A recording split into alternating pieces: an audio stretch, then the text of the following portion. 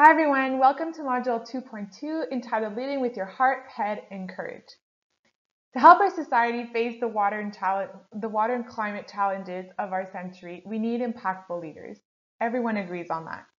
But what does leadership actually mean? In this module, we will learn that there is not one unique definition of leadership. We'll explore the different types of leadership that exist and help you reflect on your own leadership. When we think of leaders, we think of impactful figures such as Greta Thunberg or Barack Obama.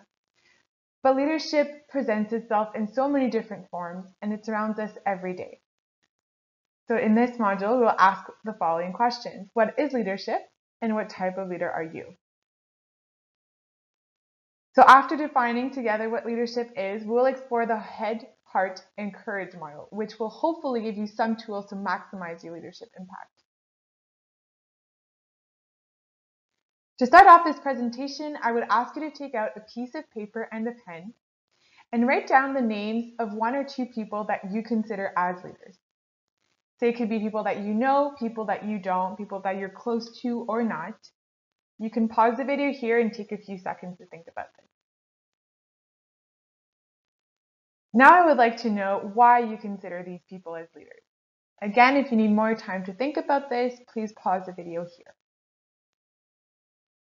And finally, last question. Having identified the people that you consider as leaders and having identified the reasons why you consider these people as leaders, I would now like you to reflect on your own definition of leadership. What does this concept mean to you, and how would you define it?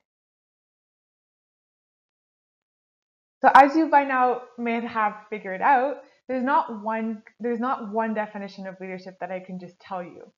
There's not a consensus that exists on how to define leadership. Leadership means different things to different people, and it could also mean different things in different situations. To help us better understand this concept, we will start by identifying what leadership is not. So it is not a person, it is not a quality, it is not power, and it is not management. Leadership is a relationship between two or more people. It's dynamic, it's a phenomenon that is exerted, it's a perception that lies in the eyes of the beholder. You can't be a leader alone in your room. You become a leader when someone else sees you as such. And if someone perceives you as a leader in a given context, it doesn't mean that everyone will. And finally, it is complex. So there are as many different forms of leadership as there are people who practice it, and as there are contexts in which it is practiced. To help us identify the different types of leadership, we will explore the heart, head, and courage model. We will focus on the three main characteristics that distinguish a leader: his intelligence, his ability to evoke emotion, and his strength of character. So for this self-assessment, I'll ask you to take a blank piece of paper and to draw your leadership pie chart. So on this pie chart, try to illustrate how much in your leadership style, do you lead mostly with your head, your heart, or with courage? And let's say you lead mostly with your heart, as the example that's shown here. What percentage would you say the other two components, so head and courage, take in your leadership style?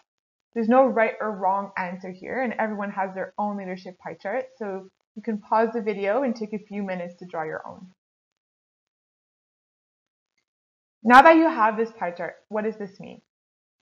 So if you're a leader that leads mostly with your head, your team will most likely come to you when faced with difficult and complex situations, which may require new and innovative solutions.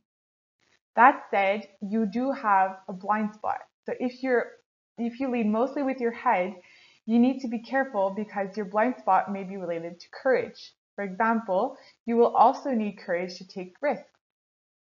And you will also need heart to inspire your team. People who lead solely with their head have the risk of moving forward alone if they don't make the time to explain their plans to their teammates. Now, if you lead mostly with courage, we need more of people like you in our society, because today's society, we are so blinded by our short-term goals that we lack people who lead with courage.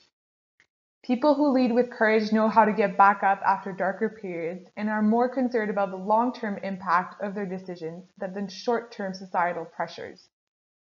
That said, be careful of your blind spots. So people that lead with courage also need their head to be able to analyze data and need to be innovative. They also need their heart to respect their team. And finally, if you lead mostly with your heart, so you might be impactful and transformative leaders, because leaders who lead mostly with their heart are impactful and transformative leaders. They are the leaders who are best equipped to lead change. That said, you also have a blind spot. You will also need to have a clear plan and strategy. This is why we won't necessarily consider our best friends, all of our best friends, as leaders. You will also need courage to face obstacles and the bumpy road ahead. By now, you might have noticed that to be a good leader, you need to find a balance between these three important characteristics. A good leader will lead partially with his heart, his head, and with courage. So some key takeaway messages from this presentation. We all exert some type of leadership.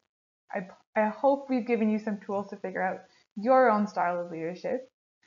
We need more impactful, inspiring leaders, and it is the importance to know your blind spots and to establish strategies to face these blind spots.